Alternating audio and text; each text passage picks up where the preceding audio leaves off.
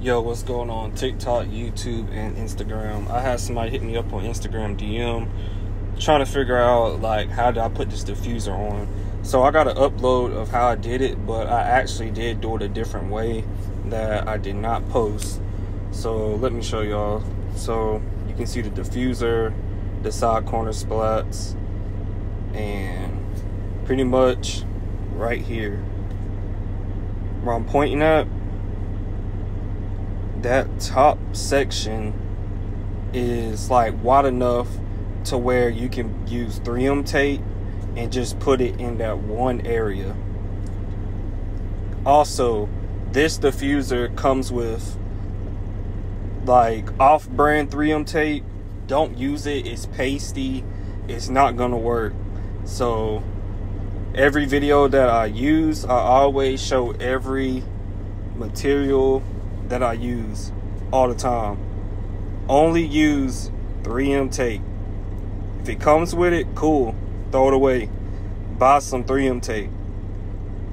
So also under the car, I got my supportive zip ties right here that y'all can see those little loops.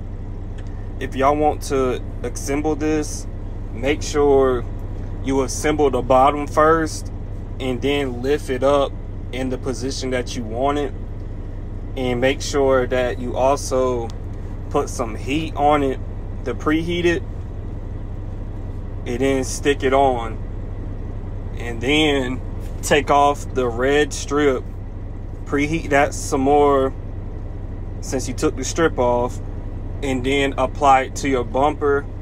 Apply pressure, let it sit for a while, and then come back, add some more heat, apply pressure until you're satisfied, let it sit for a while, and then come back and try to like pull it apart. And if it's not as strong, or is strong, still apply some more heat, because you are putting this on the car. You are going to be driving on the highway. You are going to be flying.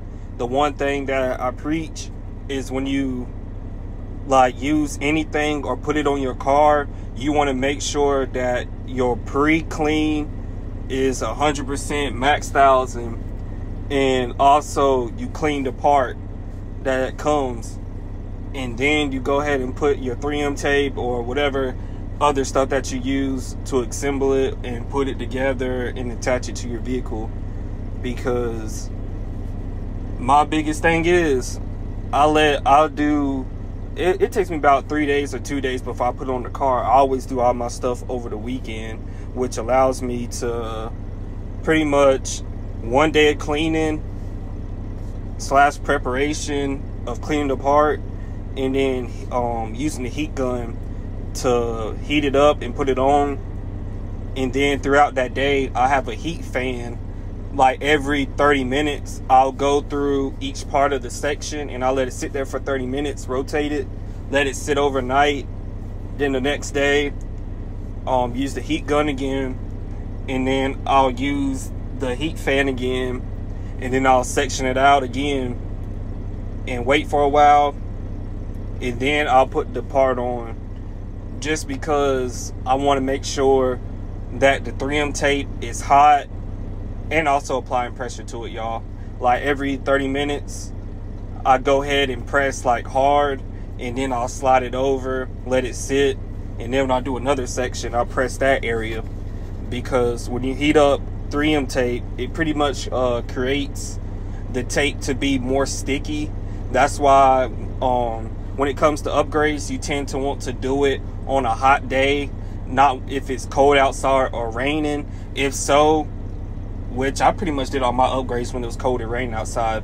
That's why I took it inside, did a long preparation, made sure it was like stuck, won't gonna move. I actually like put half of my weight on there. It didn't move at all, just because I wanted to make sure it was good. Because depending on how long you tend to clean your vehicle, weekly, bi-weekly, or once a month, you are putting a lot of water in that area, and then you also, doing soap, and then you're washing it, which can create the tape to weaken. But if you're able to prep it great, good, and apply that pressure and heat it up, that shouldn't be a problem. I have my diffuser on for, I'll say, about maybe 3 months already. The setup, even though I use zip ties, pretty much all of it is still secure.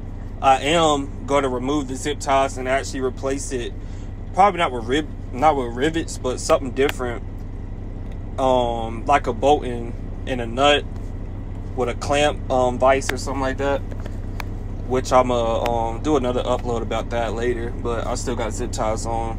Had zip ties on for about a good maybe 5 months, and everything is still secure, tight, great, nothing's loose at all. So, you know, that's why I always say, whoever's watching, use the 3M tape. However you decide to secure it, zip ties, rivets, nuts, bolts, and then weld it together just so it can stay there and never be loose. Do what you do. But yet again, also, you can use a heat gun, a hair dryer, and then a heat box fan, whichever floats your boat. If you do use a hair dryer, just know that it's going to take a lot longer to like heat it up, and you are going to be sitting at a couple sections a lot longer, because a heat gun also produces way more heat and is more effective than a hair dryer. But that's also all right to use. So other than me explaining that and showing y'all, I hope it was very helpful. The video that I did do, I think it's like 1.5 minutes long, so I'm gonna just loop it so it can just keep showing like the certain parts and everything like that. And yeah, pretty much that's all. It's very detailed and explained. So for anybody who's still watching all the way to the end, thank y'all so much. I love y'all, and keep rocking with me, Rose Fam, to the end. And hey, never be scared or shy to hit me up in the DMs on TikTok or on YouTube and comment. I always comment to anybody. Like I said before, I'm posting this video because somebody reached me out on Instagram, and you know, I'm delivering for them to try to show them, even though if I did have the time, or let's say if I was doing somebody else's card and they ordered a part and they was like, hey, can you put it on for me, I can actually like show y'all. But like I said, when I posted the video the very first time, I showed y'all the part, what it looked like, and y'all can go back on that video to see what that lip looked like on the back side instead of the front part. But all you're doing is that very straight line, and then you can hit the little corners if you want to. But all I gotta say is use 3M tape all the time. If the product comes with tape, it's not 3M tape, and it's probably not waterproof at all. And then also it's thick, so when you have if you have thick tape, it's gonna cause the product to give it that like 2 millimeter or 3 millimeter gap from your bumper to the part. So when you actually do like go to a car wash and everything and spray water, it creates kind of like more of a easier way of separating like your bumper to your diffuser part, which I believe. That's why I always use the 3M tape, which is real sticky, water resistant. It's real thin to where when you compress it from the bumper and the diffuser, it gives it that flush look finish, and it'll always be great. So like I said, thanks for everybody. Love y'all. Also, I've been posting a lot more on TikTok, Instagram, and YouTube. Posting a lot of videos out today. Today is June the 9th, and I'll catch y'all in the next one, man.